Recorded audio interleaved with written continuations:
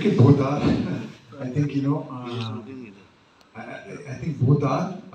But of course, I think the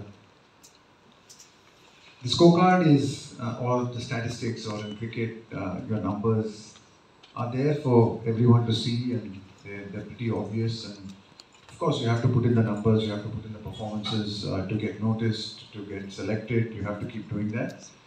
But also, I think it's really important that you're also surrounded by people who um, can identify talent, can understand talent, can understand ability.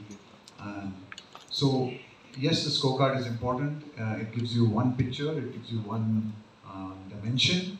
But there are so many dimensions even involved in cricket, and when you're looking to identify young talent or looking to identify young players, selectors or coaches or a lot of people will not only go by the scorecard, they will also go by ability, what is the future potential, where do they see people over the next 5-6 years, what is the growth, what is the upside of certain talents, and what is the direction that can take.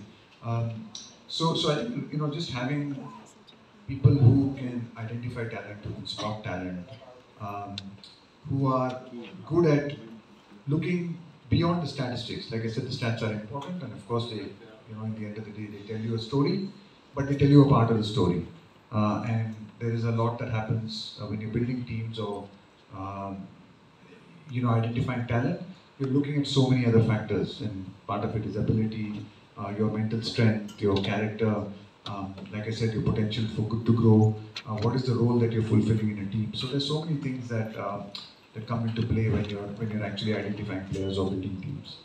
Yeah, absolutely. At Shriram, we trust the ability more than the scorecard. We lend to people who don't, in some cases, don't qualify based on the credit score, but we see their ability and their intention to pay when they borrow. So we go by the ability over scorecards, while scorecard is also important.